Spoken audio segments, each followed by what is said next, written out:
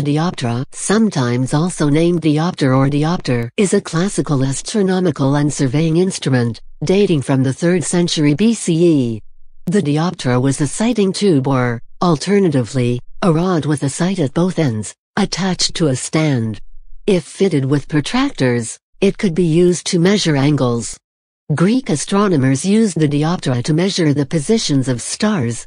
Both Euclid and Geminus refer to the dioptra in their astronomical works. By the time of Ptolemy, 2nd century CE, it was obsolete as an astronomical instrument, having been replaced by the armillary sphere. It continued in use as an effective surveying tool. Adapted to surveying, the dioptra is similar to the theodolite, or surveyor's transit, which dates to the 16th century. It is a more accurate version of the groma.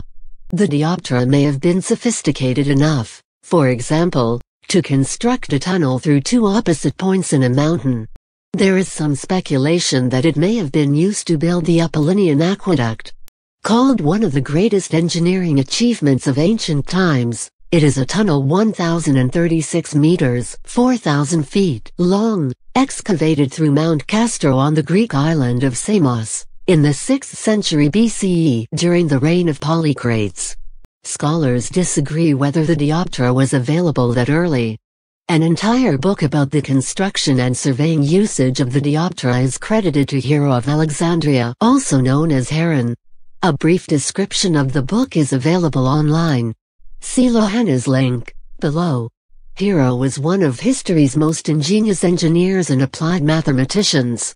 The dioptra was used extensively on aqueduct building projects. Screw turns on several different parts of the instrument made it easy to calibrate for very precise measurements.